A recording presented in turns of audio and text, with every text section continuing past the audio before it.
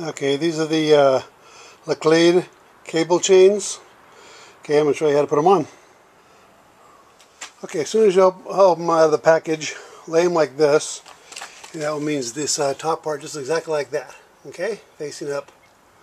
Alright, the rest is just, it automatically lays out flat. And you're going to take it and pick it up just like that, just like it's sitting, and put it on top of the tire. Okay, with this part here being on the right, and this just here laying towards the back tire. Okay, I'll show you that in a second. At this point it should look just like that.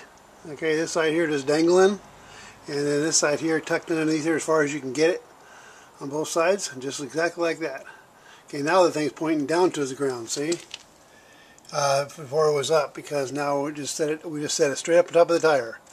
Alright, now it's going in the opposite direction. Alright, and then I'll go to the next step. As soon as you get it like this and you do your other tire, now you want to go ahead and go 1/4 turn forward. Okay, 1/4 turn forward, and that will, I'll show you what happens then. Okay, as soon as you go 1/4 turn, you're going to be looking just like that. Okay, so the tire is going to be looking like that. So it looks the same thing on both sides, kind of, sort of. And you can see the one underneath there. Okay, hopefully. Anyway, so now you're going to hook it up. And you don't go into this hole, okay? You go to the outside of it, alright? So I'm going to show you that here in a second. That's the way it should look, alright? Don't poke it into the hole, just let it go up through the hole, alright? Just exactly like that. I don't know if you can see that. Okay, and you get all these other increments as you go tighter and tighter. Okay, but that's how you start it off. You do the other side first, then you just start moving it around and shaking it. You know, keep pulling on it until it's even, and then as you keep doing that, you'll get tighter and tighter. Up here you go.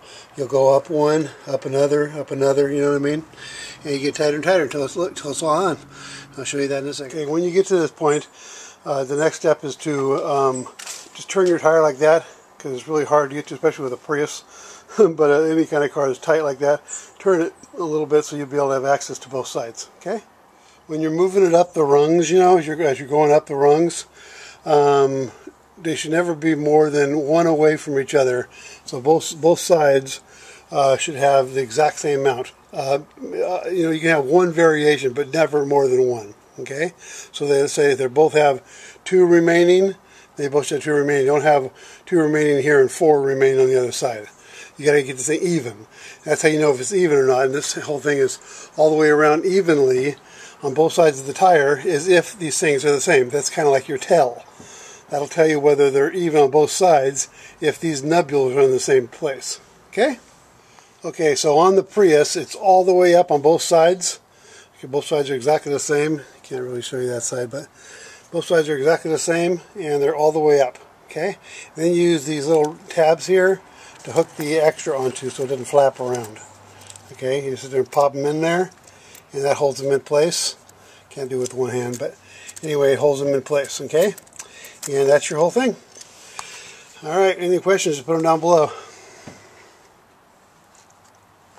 Go ahead and get up and show you.